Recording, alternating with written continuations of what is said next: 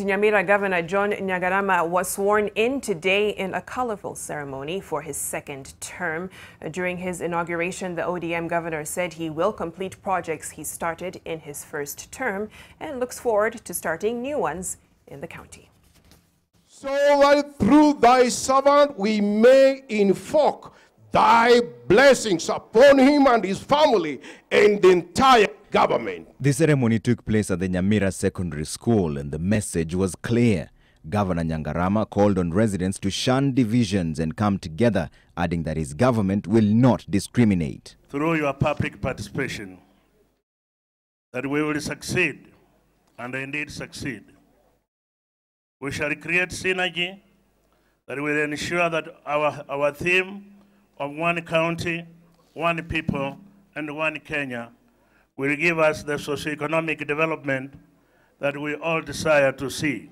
We are not just about to abandon our promise. We shall remain faithful and true to our promises and your dreams.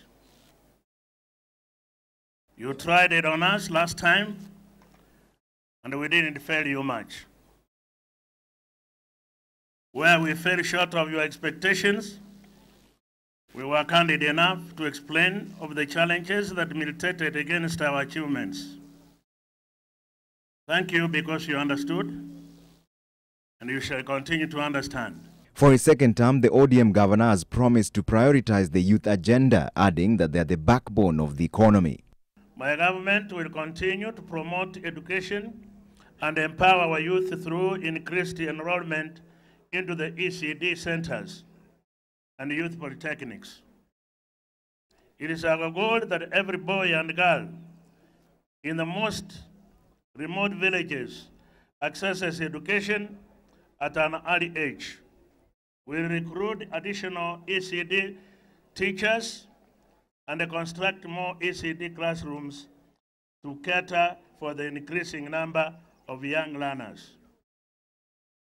We will construct and equip more workshops in our polytechnics to cater for the steadily increasing number of youths that are seeking skills in these institutions. Other initiatives also include the establishment of empowerment centers and empowerment funds for the youth. As I leave, I just wanted to say, Nyagarama is yours and here to stay. Please accept him, for you will pay nothing but joy all the way. Thank you. Nyangarama won the seat with more than 63,000 votes. His closest rival, Jubilee's Walter Nyambati, garnered more than 57,000 votes. Both the governor and the senator's seat were clinched by ODM, whereas Jubilee won the women representative seat. The National Assembly seats were split almost right down the middle between NASA and Jubilee. Presenting the certificate to Trevor Ombija, NTV.